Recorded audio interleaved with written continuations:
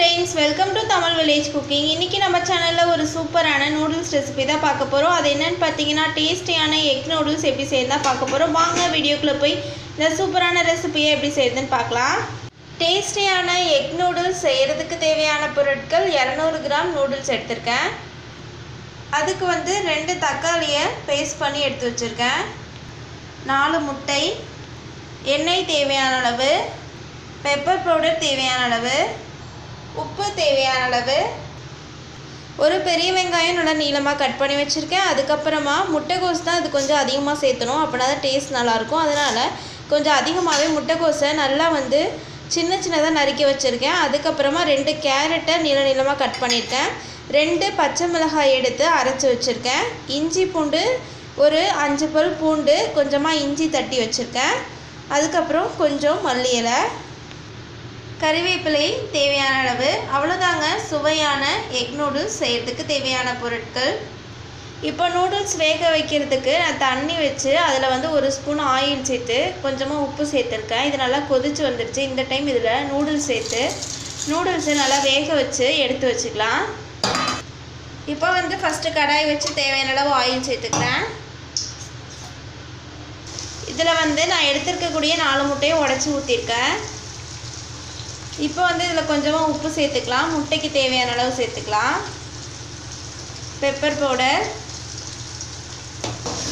இப்போ வந்து இந்த எண்ணெயில் முட்டையை நல்லா வறுத்து எடுத்துக்கலாம். இப்போ முட்டையை நல்லா வறுத்தாச்சு. இப்போ இதை தனியாக மாற்றிக்கலாம்.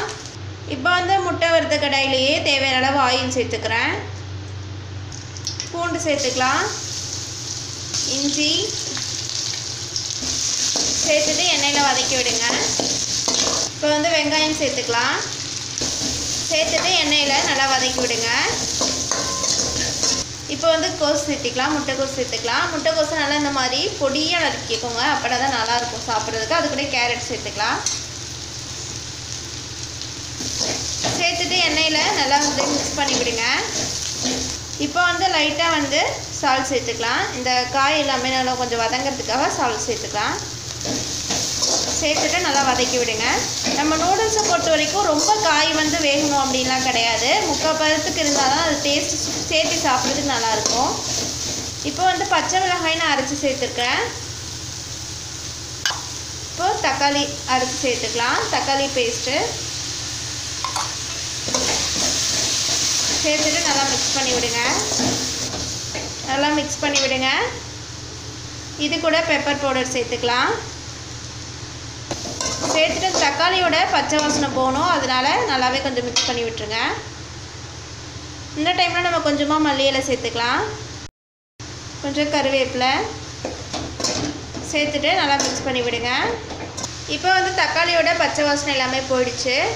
இப்போ வந்து நான் என்ன பண்ணியிருக்கேன்னா நூடுல்ஸை வேக வச்சு மேலே வந்து ஒரு 3 ஸ்பூன் ஆயில் சேர்த்து வச்சுருக்கேன். அதனால் நல்லா பாருங்கள், நல்லா பொழு பொழுன்னு இருக்குது. இந்த டைமில் வந்து நம்ம இந்த நூடுல்ஸை சேர்த்துக்கலாம். பாருங்கள், நல்லா உதிரியாக வந்திருக்கு. இப்போ வந்து நம்ம வச்சுருக்கக்கூடிய மசாலா இது எல்லாத்துக்கூடையும் நல்லா வந்து நூடுல்ஸை மிக்ஸ் பண்ணி விடுங்க. இப்போ நூடுல்ஸ்க்கு தேவையான அளவு உப்பு சேர்த்துக்கலாம். ஆல்ரெடி வேக வைக்கும் போது உப்பு சேர்த்துருக்கேன், அதே மாதிரி முட்டையிலையும் சேர்த்துருக்கேன். அதனால் பார்த்து சேர்த்துக்கோங்க. இந்த டைமில் நான் வறுத்து வச்சுருக்கக்கூடிய முட்டை சேர்த்துக்கிறேன். இப்போ வந்து காரத்துக்கு தேவையான அளவு பெப்பர் பவுடர் சேர்த்துக்கலாம். நான் வந்து பார்த்திங்கன்னா பச்சை மிளகாய் மட்டும் அரைச்சி சேர்த்துருக்கேன். அதனால் பெப்பர் வந்து கொஞ்சம் அதிகமாகவே சேர்த்துக்கலாம், அப்படின்னா தான் காரம் கரெக்டாக இருக்கும். இப்போ இது எல்லாத்தையும் நல்லா மிக்ஸ் பண்ணி விடுங்க. அவ்வளோதாங்க, டேஸ்டியான எக் நூடுல்ஸ் ரெடி ஆகிடுச்சு. இந்த ரெசிபியை உங்கள் வீட்டுக்கு சொல்லி மறக்காமல் ட்ரை பண்ணி பாருங்கள். ட்ரை பண்ணி பார்த்துட்டு பிடிச்சிருந்தா எங்கள் தமிழ் வில்லேஜ் குக்கிங் சேனலை லைக் பண்ணுங்கள், கமெண்ட் பண்ணுங்கள், சப்ஸ்கிரைப் பண்ணுங்கள். அப்படியே கூட இருக்கக்கூடிய பெல் ஐக்கானையும் ப்ரெஸ் பண்ணிடுங்க. அது மட்டும் இல்லாமல் இதே மாதிரி உங்களுக்கு பிடிச்ச ரெசிபிஸோட குக்கிங் வீடியோஸும் பார்க்கணுன்னு ஆசைப்பட்டீங்கன்னா அந்த நேமை மட்டும் எங்கள் சேனலோட கமெண்ட் பாக்ஸில் மறக்காமல் கமெண்ட் பண்ணுங்கள். அதுக்கான குக்கிங் வீடியோவை நாங்கள் கண்டிப்பாக அப்லோட் பண்ணுவோம். தேங்க்யூ.